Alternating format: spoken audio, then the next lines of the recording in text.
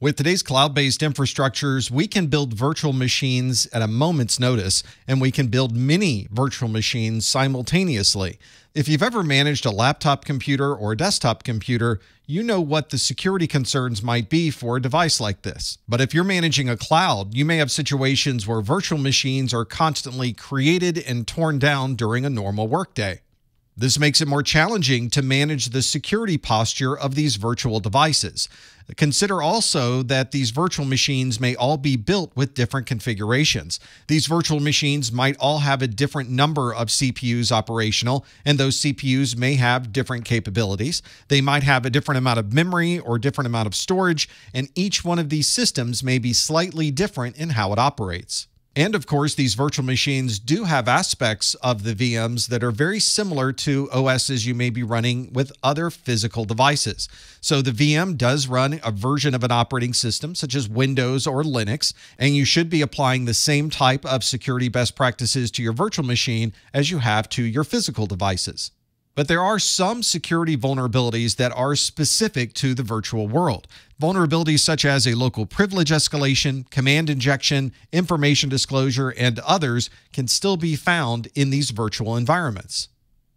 If you've ever used a VM, you know that that VM is its own self-contained system with its own CPU, memory, storage, and other resources. And it's not possible to somehow move from inside one virtual machine on a hypervisor to things that may be on a different virtual machine on that same hypervisor. However, there have been instances where researchers have found ways to jump between these VMs. This is called a VM escape, and it allows the attacker to get access to one virtual machine and then somehow find their way to connect to other virtual machines on that same hypervisor. Some hypervisors may manage tens or even hundreds of different virtual machines, which means if you can escape from one VM and move to another VM on that same hypervisor, you would have a great deal of data that you would be able to access. This would obviously be an enormous exploit that would allow an attacker to gain access to many systems simultaneously and all of the data contained within those systems. A practical example of a VM escape occurred in March 2017 at the Pwn to Own competition. This is a hacking contest where if you can pwn the device, then you would be able to physically own it. You get to take that laptop or that computer with you at the end of the contest. In this competition, attackers were able to use a bug in the JavaScript engine of Microsoft Edge to gain access to a sandbox that's built into the Edge browser. From that sandbox, they were then able to exploit a vulnerability within the Windows 10 kernel. This allowed them to gain full access to that guest operating system.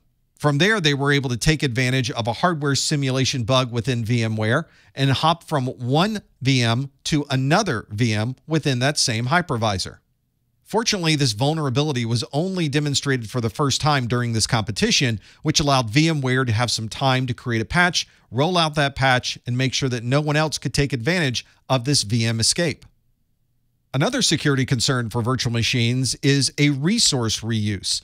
Let's consider what a hypervisor is doing for all of the virtual machines connected to a particular piece of hardware. A hypervisor is managing this relationship between the physical world and the virtual world. So the hypervisor is allocating a certain amount of memory to one VM, a certain amount of storage, and a certain amount of network and CPU access. Although the hypervisor is allocating this amount of resource use for a VM, doesn't mean that that VM has exclusive access to that particular resource. For example, a hypervisor host may have a total of 4 physical gigabytes of RAM on that particular device. But that hypervisor is managing 3 separate virtual machines, and each of the VMs is allocated 2 gigabytes of RAM each. Obviously, the VMs are allocated 6 gigabytes, and we only have 4 physical gigabytes available for the hypervisor. We're relying on that hypervisor to only allocate memory where it's needed, which would allow us to use effectively 6 gig of storage space on a machine that is only equipped with 4 gigabytes. This means at certain times that there may be certain memory areas that are shared between different virtual machines. And it's the sharing of information where we could run into a problem.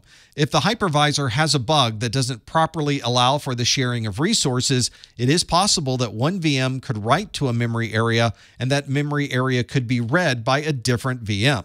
Normally, the hypervisor would be the component restricting that sharing of information between VMs. In this example, we can see that the hypervisor does have some type of memory management issue. Once that code is updated, that particular sharing would no longer take place, and we can avoid any type of resource reuse.